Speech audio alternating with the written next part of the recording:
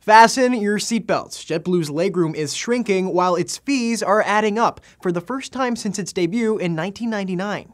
Here's how it'll work. The airline's fare families will be a three-tiered system which incurs fewer fees the more a traveler pays for his or her ticket. The highest paid ticket will receive 2 checked bags automatically, while the lowest paid will have to fork over a fee to check bags. The airline did not reveal any exact numbers on cost yet, but it's expected the change will generate $200 million in profit, according to KMSB. And the Airbus A320 jets will get 15 extra seats. JetBlue will shave off an inch from its roomy 34-inch legroom. However, at 33 inches, it still offers more space on average than Southwest. JetBlue, which has marketed itself as a champion of customer comfort, began its service with a free checked bag and advertising extra room.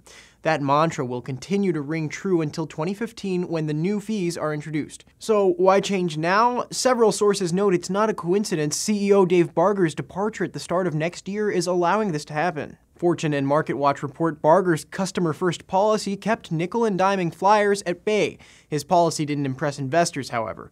In 2015, former British Airways CEO Robin Hayes will take over and implement investor-pleasing options for higher profits. Brad Tuttle for Money might have put it best. In other words, the airline you fell in love with is following the playbook of airlines that everyone hates. Reactions from frequent flyers and the media alike have been harsh. A writer for Boston.com essentially penned a Dear John letter to the airline. "We really had hope for our relationship, but we feel like we don't even know you anymore."